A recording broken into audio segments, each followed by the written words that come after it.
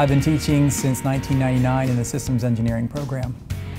I've had the opportunity to teach each of the courses in the systems engineering curriculum.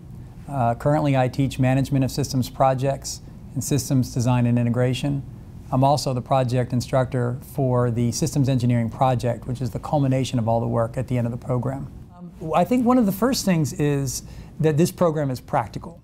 You're not going to walk out of the Johns Hopkins Systems Engineering program without a lot more practical, applicable knowledge to what you're going to be doing in your day job. You're going to find that you're going to interact with people with a variety of different experiences, and so that you get to build up what we call heuristics, which are validated lessons learned. You're going to be able to build those up over time, and as you graduate from the program, not only are you going to understand the academics, you're going to understand how to practice it, apply it, and all that wealth of lessons learned that you've gained from your classmates throughout the curriculum. We've touched, I think, a really interesting place with this specific systems engineering program.